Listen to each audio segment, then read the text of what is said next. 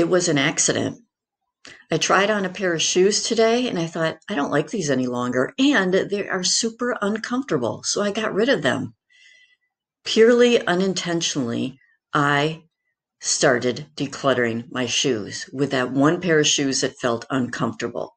So sometimes decluttering just happens by chance. It's not planned, it's not scheduled, but instead it happens when you open up a drawer and you see something in there that doesn't belong. So you maybe tidy it up for a few minutes, or you see something in there that you don't want, so you get rid of it. Same with clothing.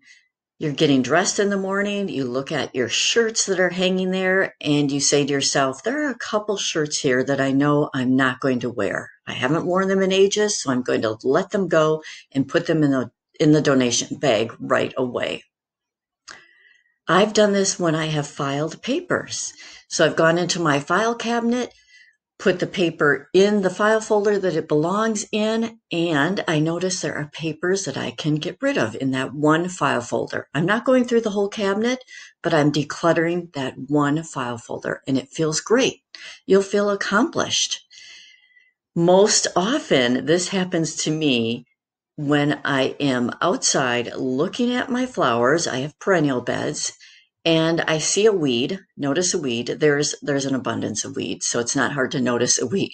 But I pull that weed, and then I start pulling another weed and another weed. And pretty soon I have a small area of my garden that is weed-free. Go with these accidents. It does not have to be a planned event. It can be a happy little accident.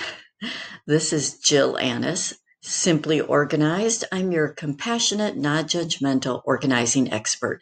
Please subscribe to my channel so you don't miss out on these little tidbits of organizing inspiration. Thank you so much for joining me.